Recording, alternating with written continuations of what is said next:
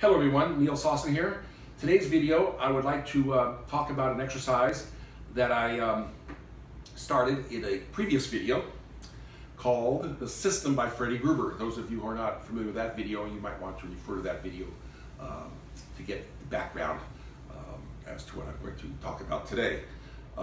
In that video, The System by Freddie Gruber, I talk about a technique that Freddie showed me and others for the development of the wrist and fingers and for warming up. It's an excellent exercise for warm-ups and for getting the blood flowing in the hands and the fingers. And it goes like this. This is traditional grip, and I will not be using any fingers in the left hand. It goes like this.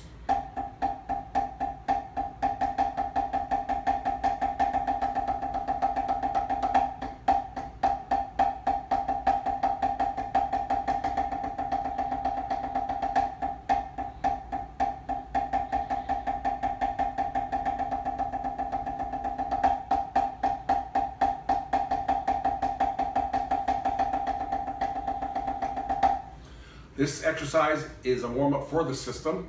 I'd like to talk about the left hand first. If you noticed, I did not use any fingers in that demonstration. The fingers are extended straight out, they're relaxed. The stick is balanced inside the grip, which is the base of the thumb and the index finger. The stick seesaws in the grip. It's the same action as a seesaw. Just a quick overview. The first measure is our eighth notes, straight eighth notes, 1 and 2 and 3 and 4 and. 1 and 2 and 3 and 4 and.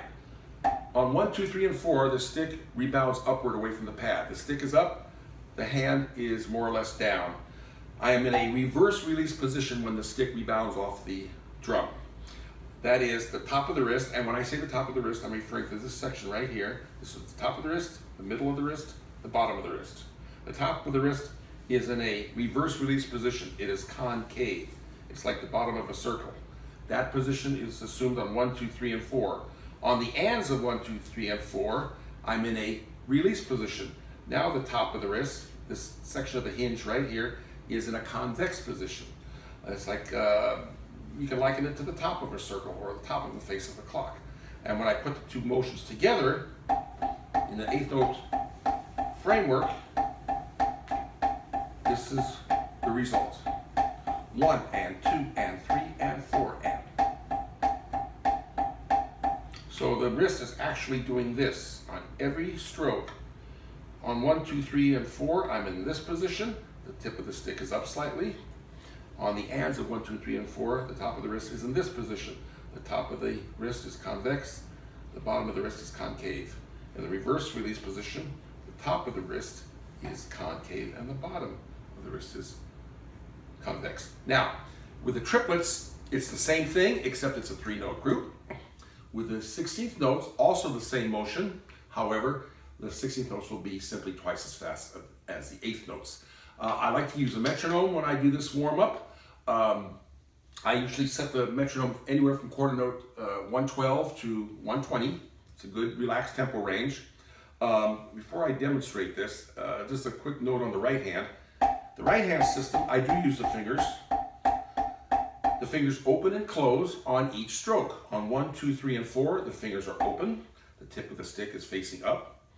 On the ends of 1, 2, 3, and 4, I gently close the fingers and gently push the stick or squeeze the stick into the groove of the palm of the hand, this main groove here next to the fatty part of the thumb.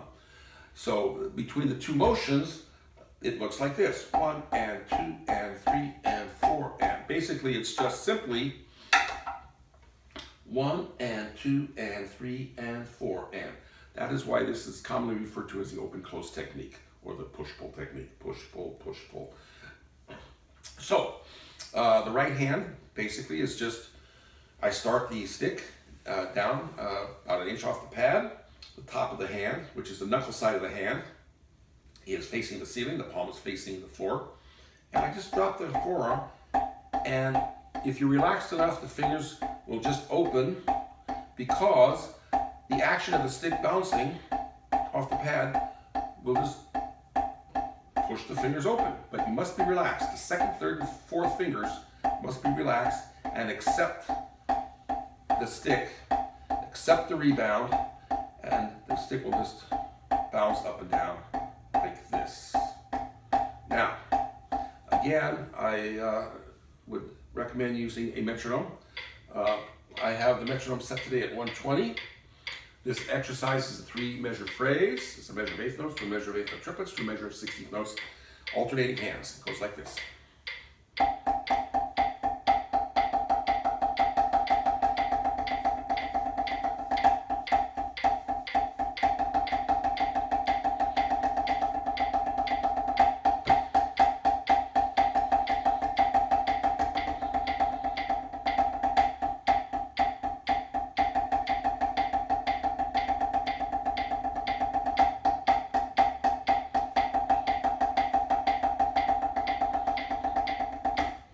I would suggest doing that anywhere between 5 to 15 minutes.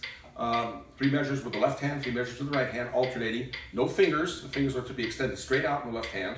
When I say no fingers, I'm referring to the left hand traditional grip.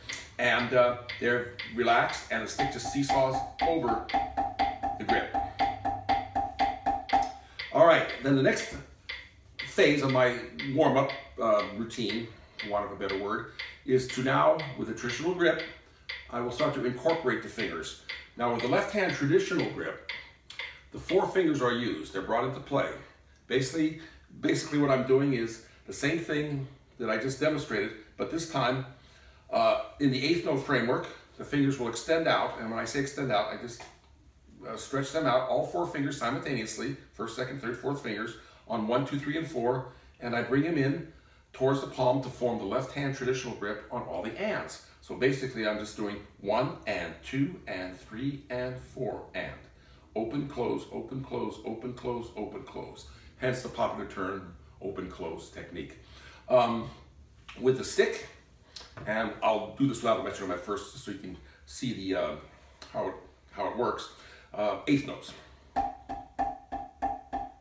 1 and 2 and 3 and 4 and.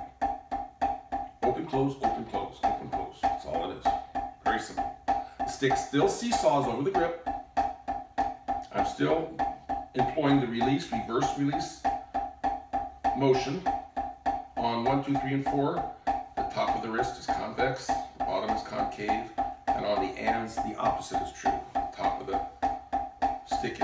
top of the hand rather is convex, and the bottom of the hand or wrist is concave. Triplets. 1, 2, 3, 4, 1 and 2 and 3 and 4 and 16th notes. Basically the same thing as eighth notes, but twice as fast. 1 E and 2 E and 3 E and 4 E and. Just open and close. Open on the eighth notes and close on all the E's and U's. And when I close, I just kind of gently close the fingers around the stick to form the left hand traditional grip. That's all that is. The right hand basically is a carryover from the previous exercise. That doesn't change.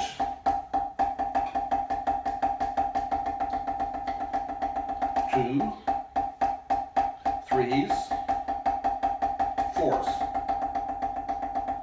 Basically the eighth notes again are the same as the 16th notes, except the 16th notes are twice as fast. Okay, then as a continuation of my warm-up procedure, I will increase the tempo from 112 to 120 up to 160, 161. However, this time I'm going to play 1 measure of eighth notes to 1 measure of eighth note triplets. And that goes like this.